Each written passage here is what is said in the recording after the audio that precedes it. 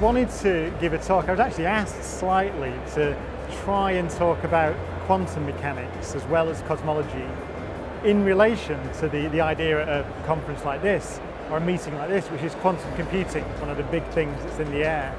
And so I related it back to a very famous essay or article that was written by Richard Feynman in 1959, which is called "There's Plenty of Room at the Bottom." And he made a simple point, which is that information is a physical thing. It's stored in physical objects, and physical objects obey the laws of quantum theory. So therefore, information will also obey the laws of quantum theory, particularly if you're using small enough objects to store the information.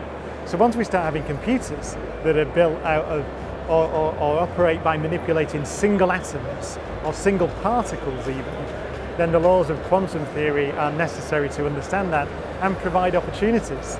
And so we talked about how, for example, a quantum computer with 256 qubits, which are particles essentially that are entangled together or described as a quantum system. 256 of them, that could be, the very simplest level, 256 electrons, although you do something different technologically speaking, but basically.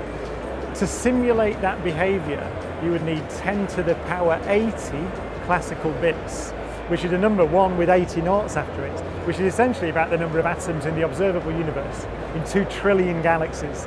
So I talked about that, and also the fact that quantum theory is now used with cosmology in our best theory of describing why the universe is the way that it is. So why the galaxies are distributed on the sky in the way that they are, our best theory is that you can trace that back to events that happened when the entire observable universe was significantly smaller than an atom. And so quantum theory reigns supreme. So it's kind of trying to bring those ideas together.